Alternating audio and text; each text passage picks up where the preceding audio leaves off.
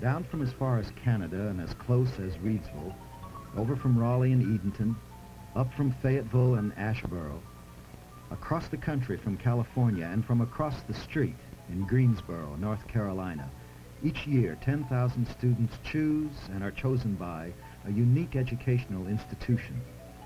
Located among other prestigious institutions large and small, it maintains proudly its own tradition of excellence based upon a history of service and achievement.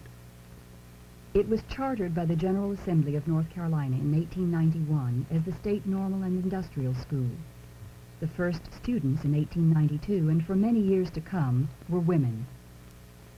The school was the result of the crusade of Charles Duncan McKeever on behalf of women's education. McKeever served as president from 1892 to 1906. His ideals of personal achievement, academic excellence, and education for effective living have remained to guide the institution throughout its history. McKeever's ideals flourished in the institution, and the institution grew. It grew from a student body of 223 and a faculty of 15 to a student body of 10,000 and a faculty of over 600. It grew from a 10-acre campus to a campus of more than 150 acres of developed and wooded land. From $30,000 in bonds by Greensboro citizens for the first building, it grew to a campus of 75 buildings valued at more than $105 million. From an operating budget of $10,000 in 1892 to an operating budget of over $30 million, it grew. From 3 departments, it expanded into 8 colleges and schools, with 89 areas of study from which majors may be chosen. And as it grew, it changed. It changed from the State Normal and Industrial School to the North Carolina College for Women. In 1931, it was merged with the University of North Carolina at Chapel Hill and the North Carolina State College of Agriculture and Engineering at Raleigh, when a multi-campus institution was designated the University of North Carolina. Now named the Women's College of the University of North Carolina, the institution developed for 3 decades with its affiliated institutions as a unit in the capstone of higher education in the state. In 1963, a new name, the University of North Carolina at Greensboro, signified even greater change to come.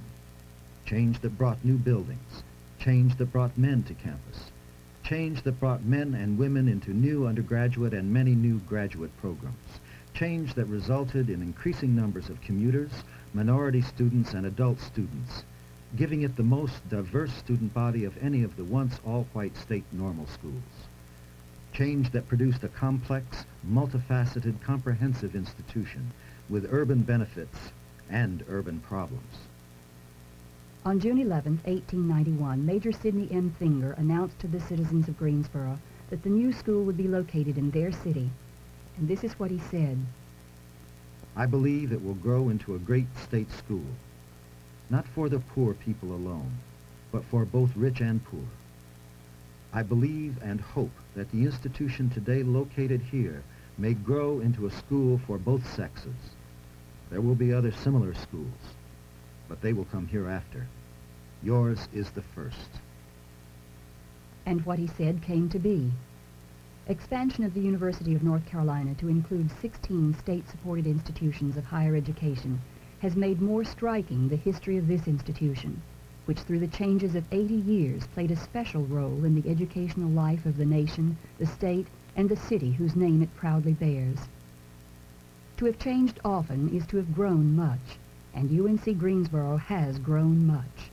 Embodied in these times and places and people flashing like phantoms before your eyes are the manifestations of the institution's traditions, its vision and commitment to the needs of individuals and society. The institution's highest priority is to provide opportunity for the fullest possible development of each student as a liberally educated person. Its administrators reveal their commitment by continuing to teach in either regular or special classes. Its administrators and faculty value student achievement first, an excellent ratio of students who graduate in relation to the number of students who enter, a successful rate of placement of graduates in program-related jobs, an impressive level of job success of graduates and of alumni support. Its administrators, faculty, and students prize the high degree of direct student involvement in the academic, social, and cultural life of the university. Large enough to offer comprehensive programs, it remains small enough for each person to feel a vital part of the whole. For each student, there is a complete and coordinated support system to help in the process of individual change and growth.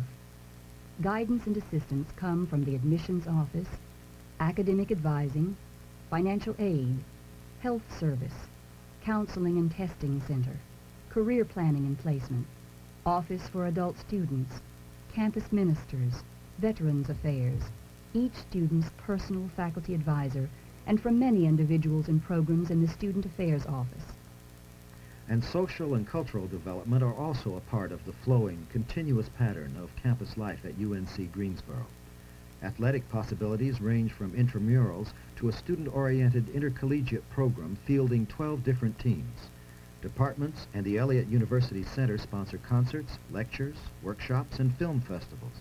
A host of extracurricular activities are available through a strong student government association. At the heart of campus life is the curriculum, and interaction of student, subject, and faculty. And central to the curriculum is the College of Arts and Sciences. 18 departments and many specialized programs in languages, the arts, reasoning, communication, mathematics, natural science, social and behavioral science, and humanities. Studies in the College of Arts and Sciences required of all students consist of the skills and knowledge which enable a person to examine critically the traditional wisdom of our culture and to develop an informed world view. For those students who desire professional academic work, the university provides education in key professions. Education was central to the vision of Charles Duncan McKeever, and since its inception, UNC Greensboro School of Education has maintained a position of leadership with major degree tracks through the doctoral level. Business courses were also a part of McKeever's first curriculum, and today the School of Business and Economics, housed in an impressive new building, is one of the fastest growing units on the campus, with over 1,000 majors. Home economics subjects were emphasized with the first class in 1892.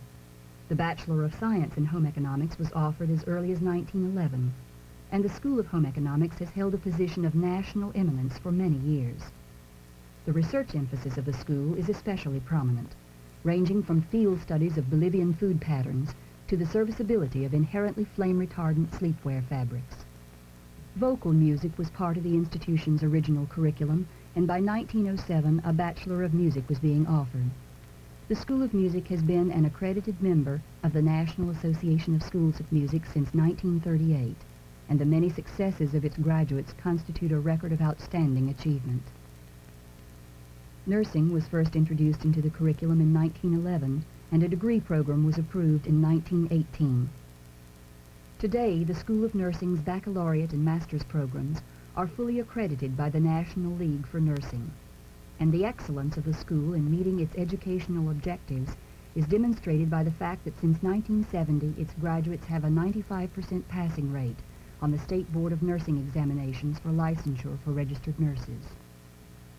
Academic work in health and physical education was introduced in 1920, and the School of Health, Physical Education, and Recreation now provides a wide range of offerings, including a BS in Recreation, a BFA in Dance, and teacher education programs in dance, community health, school health, and physical education. The first graduate degree was approved for UNC Greensboro in 1920, and now one of the major purposes of the university is to provide graduate study in appropriate subject matter areas as a component institution in the University of North Carolina. The institution is one of 3 doctoral granting state schools in North Carolina, along with UNC Chapel Hill and North Carolina State in Raleigh.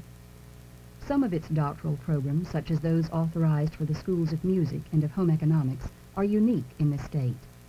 All of its advanced programs generate an intellectual curiosity, a sense of quest on the frontiers of human knowledge that invigorate all of the programs, undergraduate as well as graduate, throughout the university. For decades, UNC Greensboro has been known for the high caliber of its faculty, and intellectually inquisitive and innovative faculty is necessary to support the research required of a comprehensive university and the stimulating and effective teaching that is historical to the institution. Creative and research efforts by members of the faculty are an integral part of university life, and the university's scholars and artists have made major contributions in advancing their professions. Essential to a comprehensive research and teaching institution is a good library. The Walter Clinton Jackson Library is a contemporary facility with more than 1 million volumes, and through its computer interconnected cooperative contacts, it can make available almost any work a student or faculty member may require. The Piedmont, a 10-county steadily growing area of over 800,000 people, is now one of the nation's significant metropolitan areas, and UNC Greensboro plays the vital community role predicted at its founding: to offer educational services and cultural opportunities to the people of the state beyond the campus is now one of the primary institutional goals. Summer and evening programs serve the wider community of potential students, as do the dynamic continuing education programs which bring together campus and community resources so that each may benefit from the other. The MBA program in the School of Business and Economics has been particularly successful in serving the needs of the community. It enrolls almost 400 students, 80% of whom are fully employed at prominent industries in the Piedmont. Individual faculty knowledge and effort also enrich the community. Most of the principal players in the Greensboro Symphony Orchestra are members of the School of Music faculty, for example, and other creative students and faculty share their visions with the community as well. The theater division of the Department of Communication and Theater offers more than 60 different productions each year to a total audience of more than 125,000, including thousands of children who delight in the offerings of the Theater for Young People. The University Concert and Lecture Series offers 36 programs annually, with approximately 40,000 patrons who come to see guest artists, such as the distinguished playwright Edward Albee. An additional 20,000 patrons attend an average of over 20 Elliott University Center programs each year. The total impact of university activities on the community is incalculable. University, community, faculty, student, administration, citizen are wedded in an intricate, invaluable relationship. No individual person, no single student, administrator, faculty member, nor citizen can experience all of UNC Greensboro. Each, like you watching now, only samples its diversity. But there is one constant felt by all: the continual challenge of meaningful growth. The base is strong. The future is alive with promises to be seized. Each year, this beautiful campus offers its promises anew. This year, you may be one of those who accepts and agrees to more effective living.